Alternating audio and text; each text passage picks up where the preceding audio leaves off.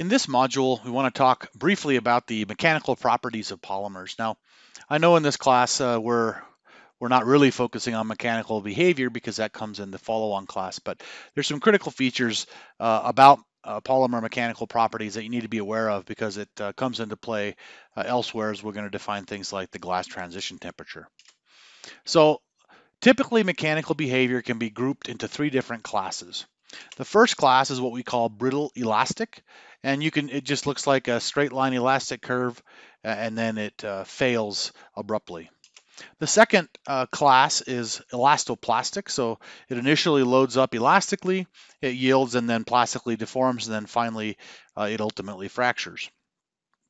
And then finally, there's elastomeric, which is actually a nonlinear elastic material where it's a relatively low modulus until you get to very high strains, and then it finally fails. One thing to note as you look at this graph that I'm showing you here is that the strains go from not in 1%, these go from 1, that's 100% strain, 200% strain. So very different than what you expect in metals, but also lower stresses than you expect in metals. So just to give you, to kind of locate polymers for you in terms of where their properties lie, their elastic modulus, and they still have an elastic modulus, just like metals do. But their elastic modulus is typically lower than metals, somewhere in the range of, let's say, 7 MPa, not GPa, MPa, up to about 5 GPa. And there's some special cases where if you look at, let's say, Kevlar fibers, or if you look at ultra high molecular weight polyethylene or something like that, in fiber form, they can get higher than that. But this is a general, these are generally a good range to think of polymers in.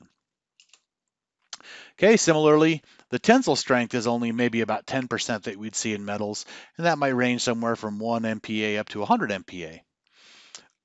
The property that's significantly more than metals is the fracture strain, or the strain to failure, and it's going to range from maybe 1% all the way up to 1,000%. So those are kind of the differences between polymers and metals in terms of properties. But there's one other really important way in which these properties differ, and that's that mechanical properties of polymers are going to be highly temperature sensitive in a way that we just didn't see in metals or care about. So how do they work? Well, what I'm showing you here is a plot of just a stress strain plot for PMMA, that's polymethyl methacrylate, which is just you know as plexiglass. And so this blue curve shows sort of that brittle type behavior we were talking, and that's occurring at 4 degrees C. As we heat the material up, we start bending around till at 60 degrees C, we're now observing the elastoplastic behavior. So a single material, depending on the temperature, can actually take on multiple mechanical characteristics from the classes that we talked about previously.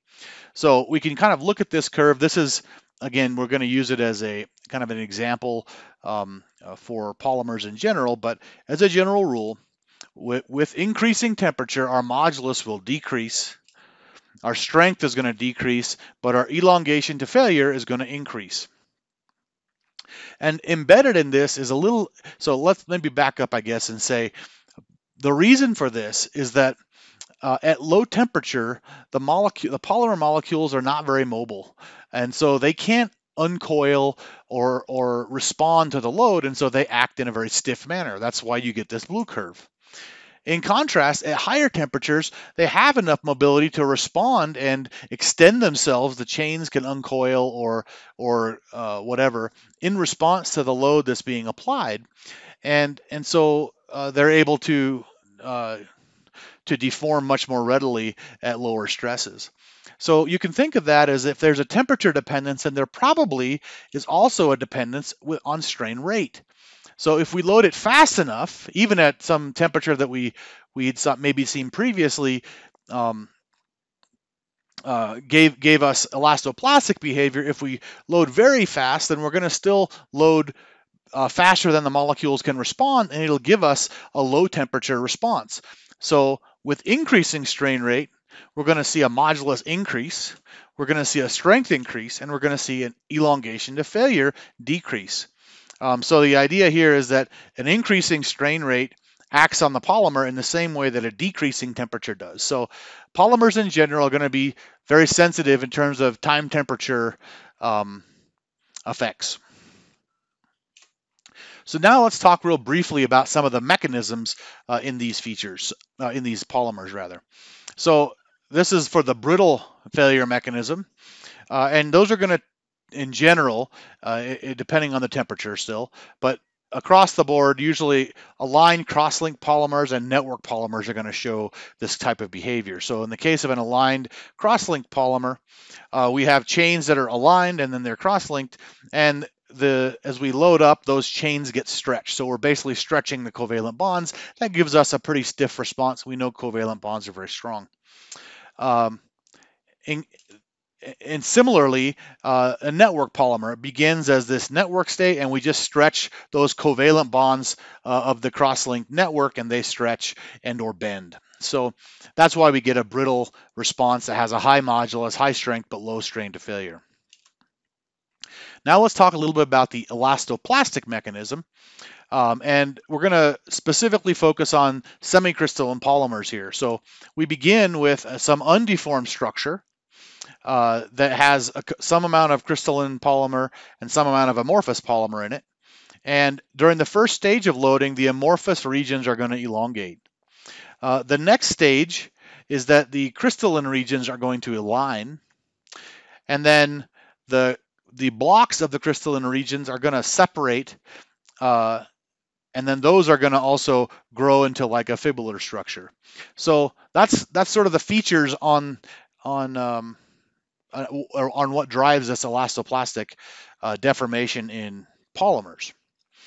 Now, in the elastomeric case, remember elastomeric, we said this before, but I'll remind you, you have to have chains that are kinked and cross-linked to get elastomeric behavior. And so what you have is a coil of chains, but the chains are cross-linked. And so, and remember that elastomeric behavior is reversible.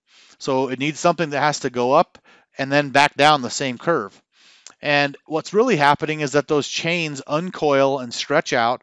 And then as they get straighter, they get stiffer because you're now pulling on them, pulling on those covalent bonds. And if you let off the load, the cross links in between the chains will tend to pull that that structure back into its coiled structure, and that's why we get this elastomeric behavior. Okay, one final topic I wanted to cover. Again, you'll cover it more carefully and thoroughly in your mechanical behavior of materials course, but at least to give you an introduction. In some temperature range, polymers display some combination of both liquid, which is viscous, and solid, which we'll call elastic behavior, simultaneously. And so when we're in that region, we call that viscoelasticity. And we can observe that by applying some fixed strain epsilon naught and holding it. And what we're going to observe is a decrease in stress. So that's what I'm showing you on this curve here. Here's the time and here's the stress. If we load up in this blue curve in strain and we just hold for as long as you want, the stress will initially follow elastically, but then there'll be a decrease as the polymer viscously flows to accommodate that strain, and then the stress will decrease.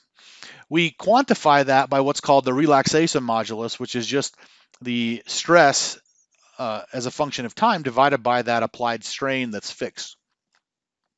And a lot of times in polymer properties, you'll see this relaxation modulus reported.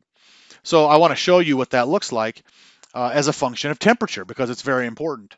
So here, this is for amorphous polystyrene, and I want you to just take a look at this this y-axis.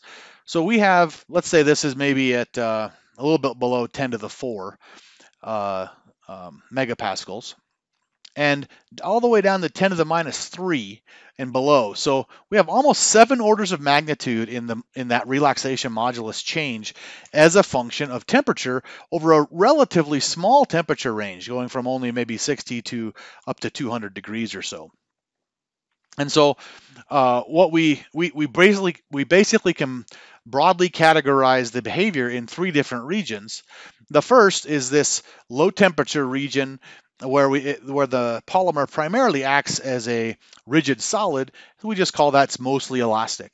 If we get to very high temperatures and the modulus goes way down, it's mostly acting in a viscous manner. Uh, so it's going to flow more like a liquid at that point. But then there's this transition region that is where we have viscoelastic behavior. So those are the kind of the highlights of the mechanical behavior of and properties of polymers that I want you to be aware of before we move on to talk about things like the glass transition temperature, melting, processing, those kinds of things.